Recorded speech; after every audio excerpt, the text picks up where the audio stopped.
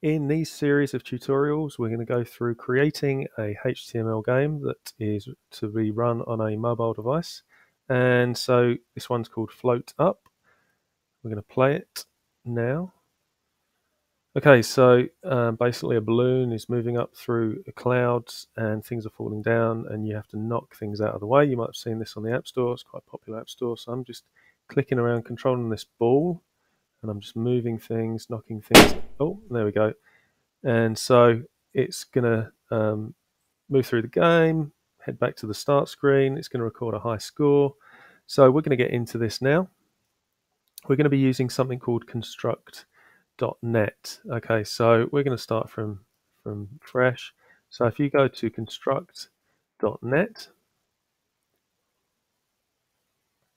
so this takes you through to the website that allows you to register. So you're going to be registering on this site. So you're going to make sure that you set up a username, password, and use your school email address. Do not forget these. Okay, so I suggest using your school username and make sure it's a password that you're going to easily remember. You don't want to you don't want to forget your details after putting loads of work in to have to start again from scratch. Okay, so you have as your teacher, you have permission to register for this website, and you don't need to be kept up to date with spam from Construct or the official blog, but you do need to agree to the terms and conditions. Okay, so register for a new account.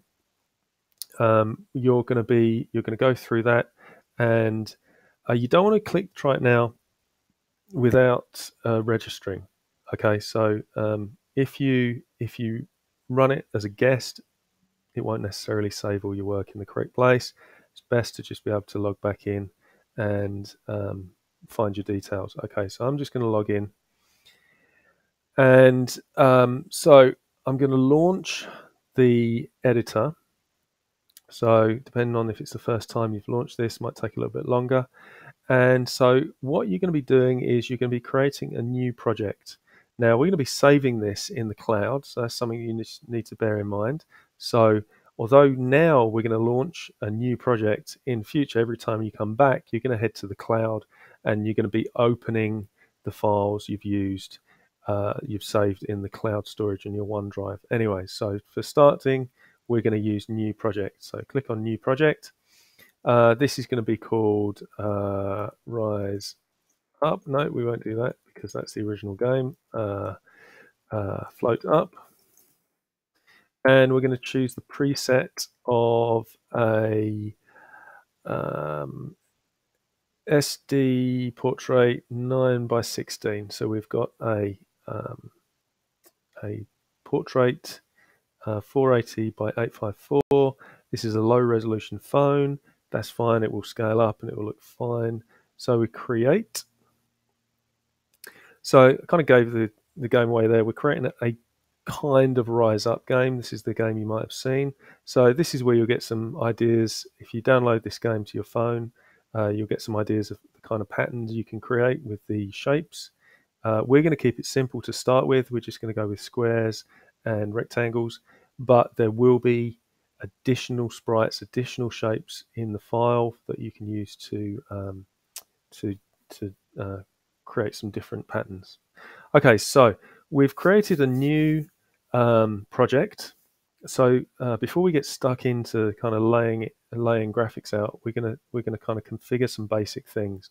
So on the right hand side here, we have this project panel. This project panel shows you your layouts, event sheets. Your event sheets are where your code goes, and then we've got a few other folders here that are going to contain things like sprites, which anytime you see a graphic in a game, we refer to that as a sprite. So we're going to find those sprites here.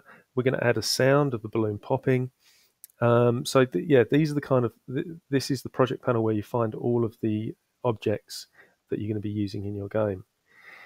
Beneath that we have layout. So we've got some layers in our layout. Sorry, below that we've got layers tab. So the layers tab is where we have all our layers. We're only going to have 2 layers. We're using the free version of Construct. We don't want to pay for it at the moment. So we're going to use the free version of Construct, and so that only allows us 2 layers, but that's absolutely fine for this game. Now, just bear in mind, if you happen to close any of these, so I've just closed a tab there, that tab was the Layers tab. So if you need to get that back, you can click to the menu, click on View and Bars, and you can see that here are the different bars that we can, toolbars that we can get back. And I just closed the Layers bar, and that's why there's no tick there. So I'm going to click that.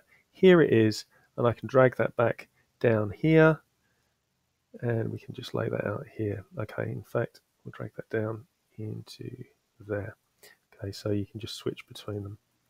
Okay, so we've got our Layers tab, we've got our Project tab. On the left-hand side, this is the layer. This is the tab that we're going to be using the most. This is the Properties. So anything you click on in this editor, it has properties. So whether I'm clicking on a layout, or whether I'm going to, when I have some sprites, if I click on a sprite, I will have different properties relating to each thing I click on.